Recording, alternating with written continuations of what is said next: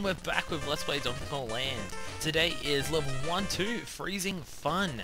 An ice level, even though we're in the dead set middle of the jungle. Don't pay attention to that, it doesn't make any sense, don't even try and understand it. One thing, which you may have just noticed then, as I just noticed and just came to my mind, when you jump on enemies in this game, for some reason, you speed up instead of slow down, so it's completely different to... damn it. It's completely different to Donkey Kong Country in that regard. I don't know why they made it do that. Maybe it's just something with the programming for the original Game Boy. Oh my god, my cough is bad today. Anyway, bonus oh, damn it. Was not paying attention. I got enough lives. Yeah. I'm pro at jumping. Oh, wow. And there's our first death. And I completely forgot what I was talking about before I started failing completely. What else is there to say about this game? Oh yes, jumping on enemies makes you go faster. It's stupid and I don't know why. Another thing is roll jumping off the edge of a cliff is changed, and by changed I mean it's completely and utterly broken, because when you roll off a cliff in this game you lose most of your momentum. In fact, rolling makes you lose most of your momentum anyway. I don't know why. And just get the lives, because I can. I like having a lot of hearts. And as you can see there, roll jumping not a good idea, as I just tried to demonstrate, and failed by failing. Actually, I succeeded by failing. I'm gonna stop rambling on. And I should probably stop paying attention to this. Anyway, roll into the naughty, because... oh, don't roll into the naughty. I'm not used to playing games on a computer. Sorry. I am playing this on the computer using Visual Boy Advance emulator. So, plugs for emulators there. Where do you get it? I'm not telling you because I CBF linking you to it. And boom boom. I remember when I originally got this game for the Game Boy Color. Damn it! Second time I failed that. And not Game Boy... yeah, I don't think I ever played this on the black and white Game Boy. I can remember when I first got this game for Game Boy Color. About a year ago. Oh, that's disappointing. Okay, anyway. Time to stop failing and time to start winning.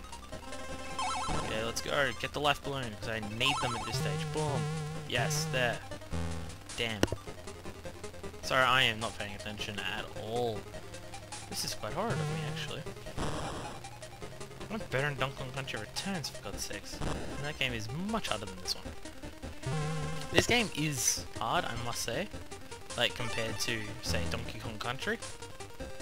But that's mainly because of broken parts of this game. Like, I want the... screw it. Like, one part of this game that is pretty damn broken and is quite annoying... I nearly fell off. Is the... oh my god. Yeah, one part of this game that is broken is when you get hit, you may not get to use your second Kong.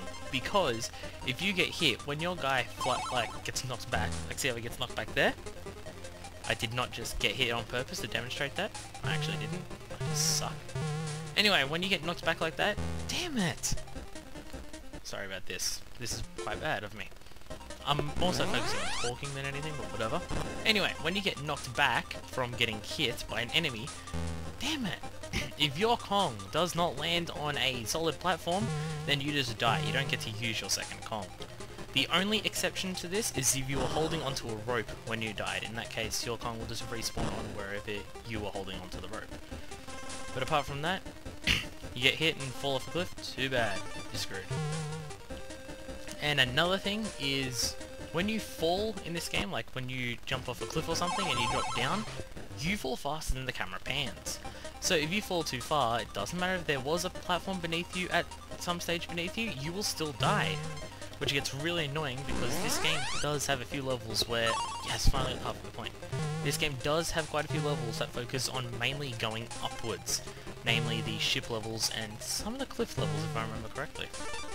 So that does get very, very annoying for those. I'm not sure if that rule still applies to Donkey Kong Lands 2 and 3 though, which I will be let's playing. is, if you looked at my profile, I think you'd know that. But honestly, who does that for YouTube?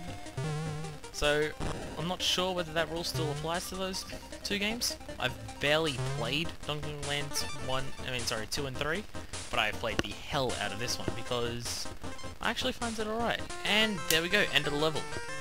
This game does have quite solid levels, it's just unfortunate that technical limitations do wreck a fair bit of this game for you.